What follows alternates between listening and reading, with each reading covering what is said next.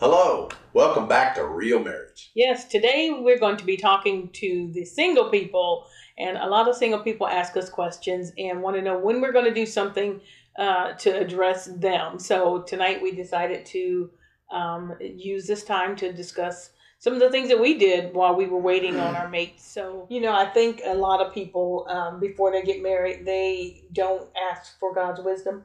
And that was like a must for me because I was afraid of, getting married is a big deal. And if you're talking about for life, you want to make sure you have the right person. You want to make sure you have the best that God has for you.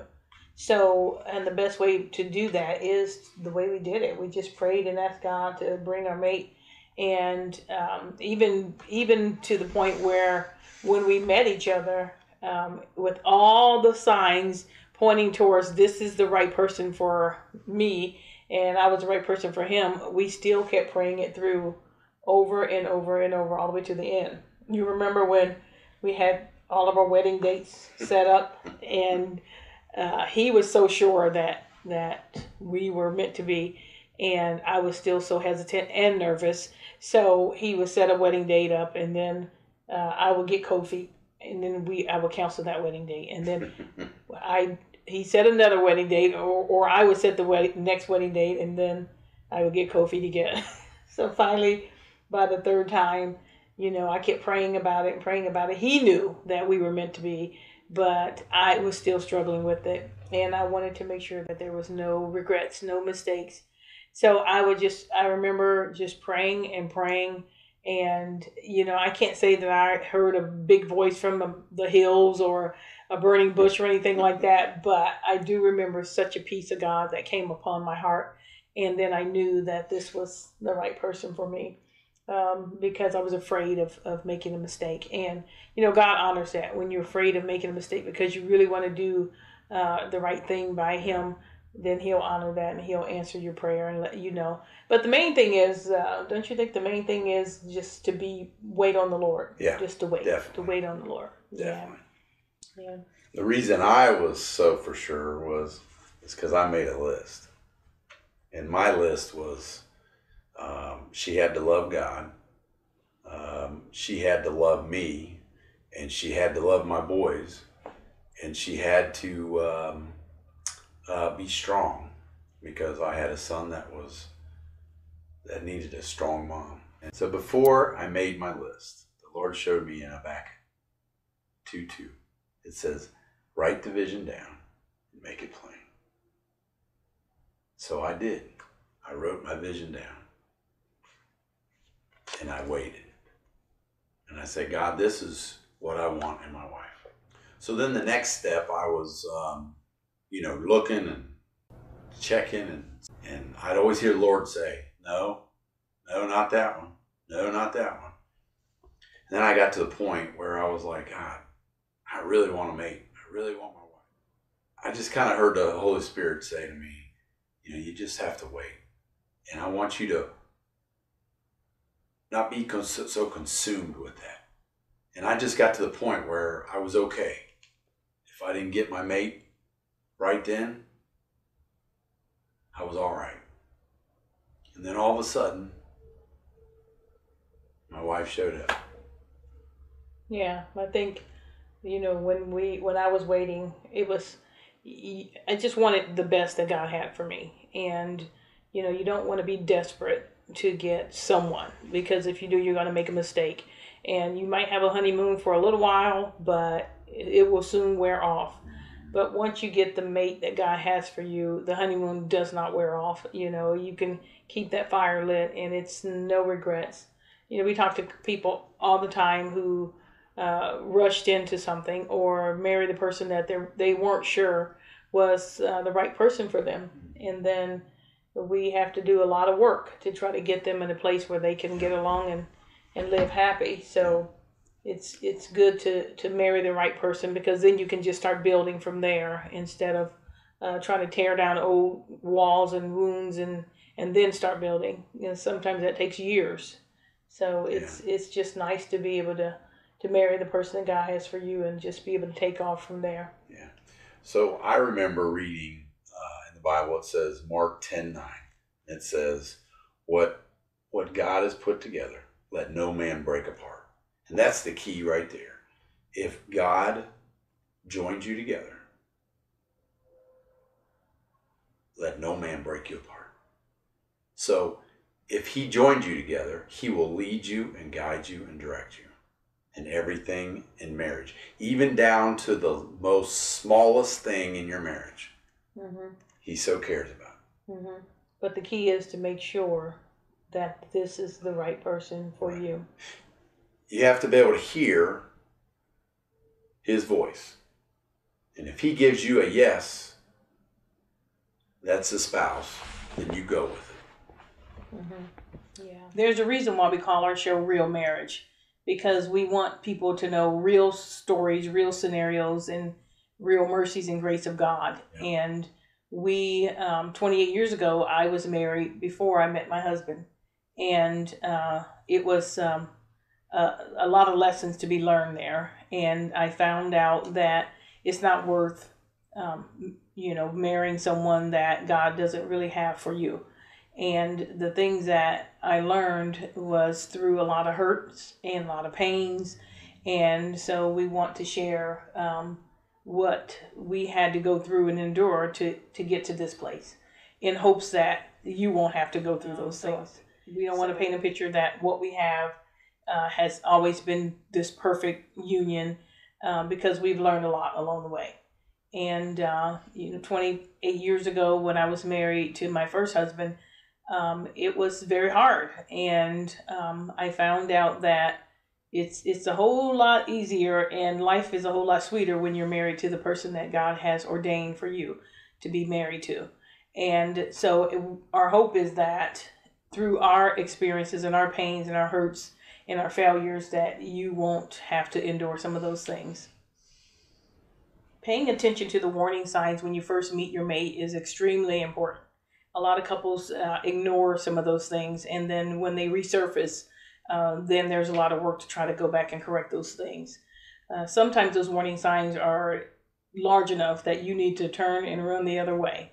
And we just want to talk about some of those things that you shouldn't ignore or think that they're going to go away. So in 2 Corinthians 6:14, it says, be ye not unequally yoked together with unbelievers. For what fellowship hath righteousness with unrighteousness? And what communion hath light with darkness? Being equally yoked is a great blessing to having unity with each other. And being equally yoked is important, that you're equally yoked in the Lord, that you both love the Lord first and foremost. So if you have a mate and you say you're a Christian, you need to have a mate that also is a Christian, and it's not just saying it, but is actually walking it out and living it before you. So take your time and watch to see how they respond. Watch to see look for the fruits, because the scripture says that you would know them by their fruits. So if you don't see fruits, there's probably something that's not being revealed to you. When you're in love with an unequally yoked person, they can pull you away from God. And if that happens, that's a bad place to be. And if you're equally yoked, that love can help you pull you two together and help you to chase after God together. We just encourage you to seek after somebody who's equally yoked as you. Mm-hmm. Yeah, because when you are yoked with someone who loves the Lord, then it's going to increase your relationship with God, and you together will walk in the destiny that God has ordained for you to walk in. It would be a terrible thing to miss the call that God has on your life because you're with someone who is the head of your house, as a wife. If it's a husband and he's the head of the house and he's not living for the Lord, he could take you in a direction that you really don't want to be in or go in, and also the direction that God didn't ordain for you to go in. So it's important because you only have one life to live, and the worst thing you could do is to allow yourself to end up in a relationship that's not ordained of the Holy Spirit. When you're unequally yoked before you get married, and then you get married, and then you have children, your children are affected by that too. Your children could walk away from God because their dad or mom is not living for God, and they'll pull them away from Him. So it's very, very, very important to be equally yoked. And the enemy is after you, your family, and the next generations. And if he can get a child mixed up in that, then it's a good chance that he can get that child to not live for the Lord. Yeah. Because it's just sad to see. I mean, we've counseled quite a few people that were unequally yoked, and we just encourage you to seek after somebody with like faith, like mind. And always pray. Be willing to pray and ask the Lord to reveal to you if the person you're with is the person that God has ordained for you to be with. I think we shared how many times we set a date and then change a date and set a date because we really, really wanted the best, and we wanted to live in peace. There's nothing like living in your home with peace and unity. And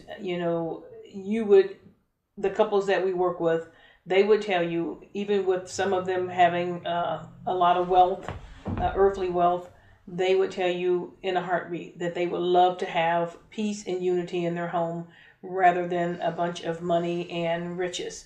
So you just can't put a dollar amount on it. And it's a beautiful thing to be able to walk in your door and have the peace of God in your home and have unity, where a place where you can just come and be at peace. So it's not worth sacrificing the peace that God has for you and His plan and purpose for your life just for a cheap thrill. The other thing too, I want to go back to the children because that's so vital. And when you find the right spouse, and God's His blessing is on it. When you get married and you have your children, it's amazing how we look at our children and the blessings that come because we did it the right way. We sought God, and we trusted God to bring us our mate, and He brought my wife, and He brought me to my wife. So and then you just look at our children and see how blessed they are, and see how successful they are, and see how they know how to get a hold of God for themselves, and they're seeking after God, and you don't have to worry about praying that they get saved. You pray that they help them to make the right decisions. And that's just a beautiful thing. Yeah, it is. And also, when you give your children that faith in God and that confidence that they can go to God for themselves, you don't think about it before you have children or when your babies are little, but at some point that's going to be on your heart if you didn't give them that opportunity to see mom and dad walk out their faith. And because kids learn through experience and watching and observing their parents. And if your children can see mom and dad unified and working together, they're going to want that. Yeah. And they're going to look for that and expect that because that will be the norm. The other thing that's sad when we speak with couples is those that are trying to make a relationship work that they know in their heart is not the right thing for them. So I'm just going to encourage you to don't waste your time being locked in with someone who is not the person that God has for you, because you're wasting time, and the right person is somewhere. God cannot release that person to you because you're not in a place to receive them. That's right. So if you're willing to let go of the one you think you love, then God will bring that one that He really has for you, that you really will love. And I think that's a very vital thing. So if you're with someone who does not really want to live for the Lord, and that maybe they're very sneaky, or maybe they're hiding things all the time, those are red flags, and you need to listen to those and stop and slow down and go back to praying about this. If it's someone who maybe has a very short fuse, maybe there's some abuse tendencies, you have to not ignore those things. I mean, we talk to women and men all the time who say things like, they promised me that they would never do this again, or they promised me that it won't happen. Okay, so I just want to say, if you're a young lady that's being physically or verbally abused, and you think this is the only man that you could ever be around, I would tell you to separate and pray about it and ask God, is this really for me? Because when you're in those kind of relationships, God can't really speak to you because you're so emotionally wrapped in, that you can't even hear. So you have to separate yourself. If that person is meant for you and you separate yourself long enough to hear from the Holy Spirit, guess what? They'll still be there. Yep. And if it's not God, don't worry. They won't be there, and it will be okay. You'll be okay. Yep. I always say, listen to your heart, because the Holy Spirit will speak to you and reveal some things to you. So always be willing to be honest with the Holy Spirit and hear exactly what He has and what He wants you to know, so that you can make good choices that will last for a lifetime of blessings. God has something great in store for your marriage. Partner with us today, your #1 best-selling authors, Chris and Angie Yalsey. We wanted you to hear some of the awesome testimonies from some of the couples that we have coached. Stay tuned for the rest of the show right after. We just wanted to encourage you and invite you to one of the most awesome decisions that you will ever make. And that is being coached by Chris and Angie. I had no idea how anointed and how caring and how sensitive and how compassionate and how patient they were. It was all my wife. Sometimes you just need somebody to actually walk you through and give you accountability and help you through it and get you there. And they're so encouraging. Like, I literally talked to Angie one night and got off the phone and texted my husband and was like, I've never felt so much hope in all my life. I will tell you that it has been a wonderful experience for us. We both really appreciate the wisdom and insight that they both have, and specifically their love for the Lord and their love for us as a couple has really shown through. They really put a lot of effort into hearing from God and not just going off of a script or answer. So I didn't want traditional therapy, even though I'm a therapist myself. I didn't want the traditional therapy. I didn't want somebody to speak at me with practicalities. I wanted real deep healing. And I feel like we've gotten that. And I can honestly say, I don't know where we would be if we didn't come here and meet with them.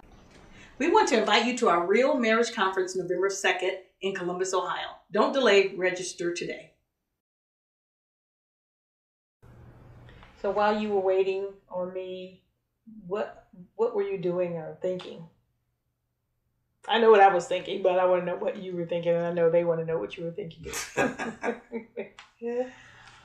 Well, I learned from past relationships that I didn't want to go through that ever again. So I wanted to do it right this time. And so I totally trusted God in everything I did. Mm-hmm. And everything, just listened for His voice. When He'd show me relationships, I would watch them and study them. I just had such a strong desire that I did not want to go through another failed relationship. Mm-hmm. And He really taught a lot. Mm-hmm. Just by watching, reading books, watching shows. It was just a lot of learning before you came. Mm-hmm. Yeah, that's exactly what happened with me as well. I always would watch every marital show and read every book I could get my hands on because I knew how the kind of wife I wanted to be. A lot of people watch a love story and they want that, but then they don't do what it takes to get that. So I wanted to be a good wife, and I wanted to have a good husband, and I wanted the romance and the love and all the stuff that people get married for. So God was preparing my heart for you, and as He was preparing your heart for me, so that we could have what we have. So, don't be afraid to pray and try to work on yourself, because that is, you want to come as whole and close to God as possible, so that the Lord can then melt your hearts together and create one unified, loving relationship. So, that was a requirement, is that I had to know what God had for me first before I could try to come into a relationship. And all the broken dreams and bad relationships and things that I went through in the past, I didn't want to carry that into our relationship.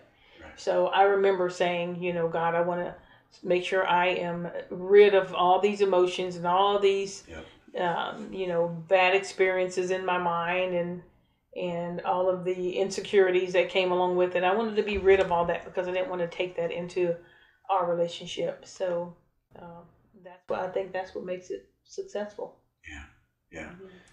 I was asked the question one time at a women's conference. A woman posed a question that, what should she do if she's not real sure, but she's getting a lot of pressure from her boyfriend / fiance about getting married? What would you say to that person? I would say you have to have a peace about it, and if you're getting pushed, then that doesn't sound like a lot of peace. And I would say just you need to pray, ask God to help you make that right decision. Mm-hmm. And if your fiance or boyfriend, whatever, is pushing you like that, and he doesn't honor your wish, then that's a red flag for me. Mm-hmm. Yeah, that was exactly my advice, was that you need to wait until you know that the Lord has blessed this and has wanted this union to happen. Then you need to wait until you hear from Him. Yep. Like I said earlier, we had 3 different wedding dates, and I wanted the peace of God. Until I had the peace of God, I was not going to do it. So you always wait on the Lord, and He will definitely direct your steps. Yeah. One of the things that when we were looking for a mate, I know I had these preconceived ideas of what and who God was going to have for me. And, you just don't know. And because God wants to use everything to glorify Him. And I didn't know that my mate was going to be a Caucasian man.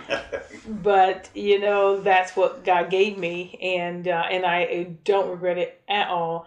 But you don't want to put God in a box and just assume that your mate is going to look like a certain color or, whatever, or come from a certain place in the world. But, I just was open to whatever God had for me. And He told me before I even met Him, part of the prophetic word that was given to me was not to look, not to date, but when I met my mate, I would know him. And I didn't know that, when I met him, God just did it. It was such a, impossible connection that it had to be and only could be God. And the first thing I thought was, wow, he's white, and I was kind of looking at him up and down, but it's okay. God knew what He was doing, and I just love Him, and I don't care what color he is, and He doesn't care what color I am. So be open to whatever it is that God has for you, because you want to look at the heart and not the outward flesh color. What do you think of that? That's good. Okay. So I know that the Lord has a plan for all of our lives, and He wants us to glorify Him on this earth. And the best and most beautiful way to glorify God on this earth is when a husband and wife is in unity with Him and displaying what a marriage should look like. And I had a little post on our Facebook page that it's God's gift to give you a marriage, but your gift back to God is to glorify Him in that marriage. So that's what God wants for you. And we're just going to pray before we end this broadcast, and we're going to pray that the Lord will meet your needs, give you the desires of your heart, and that you will definitely have the mate that He has for you, because that makes a beautiful life and no regrets, and you can flourish and become all God has for you without any delays, and that's what you really want. So we're going to just pray before we end the program, and God will honor that as long as you're willing to listen and be obedient to His leading. He'll honor that. Yeah. So if I could tell you one thing tonight, God has a plan for your life, and it's with somebody if that's the desire of your heart. So we're going to pray tonight that things start getting set in motion for you, so that the wisdom of God comes to you, so that you can prepare yourself for that mate. Because if you have that desire to get married, that didn't just come from you, that came from God. So we're going to pray tonight, and my wife and I are going to agree, and that things start moving in your life in the right direction and not the wrong direction. So Lord, we just thank you tonight that you just watch over everyone that watches this TV program. Lord, I pray that you would open their eyes and their ears to what you have for them, your plan for their life. I pray, Lord, that you would move things that are obstructing their plan, and that you would bring in the right people to speak into their life, and that mate that they so desire would walk across their path as they're ready and as they're willing to go. So, Father, we just trust you now that you would help them to understand exactly what we've said tonight, that they would incorporate that into their life, and that they would get themselves ready for their mate. So we plead the blood of Jesus over everyone that hears this prayer, and over everyone that desires to get a mate. We just plead the blood of Jesus over it right now, and we ask that you just open their eyes and their ears to the wisdom of God, and that they hear your voice loud and clear. We ask you to do it now in Jesus' name. Amen and amen. Amen. We want to invite you to our Real Marriage Conference. Coming up November 2nd in Columbus, Ohio from 9 a.m. until 1 p.m. It's so awesome. You don't want to miss it. So put it on your calendar today and go to our website for more information.